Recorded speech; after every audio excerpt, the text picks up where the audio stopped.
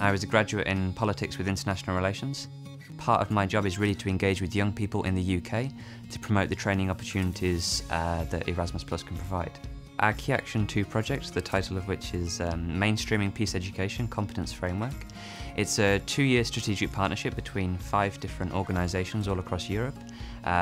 One in the UK, one in Germany, one in Latvia, one in Turkey and one in the Netherlands.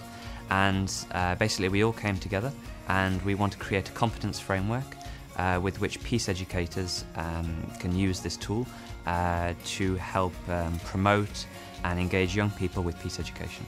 The intercultural element is always so massive. I mean, even if they're people we know, we've worked with for a long time, just having different cultures who've grown up with different ideas about peace, violence and conflict, it already adds so much to the debate over how we go forward, how we really engage young people, what is the reality of young people from their experience. And so I think the diversity, and I know it's a typical answer when people ask about these intercultural projects, but it should never be underestimated because it really does give a lot to absolutely each element of the project, each stage as well.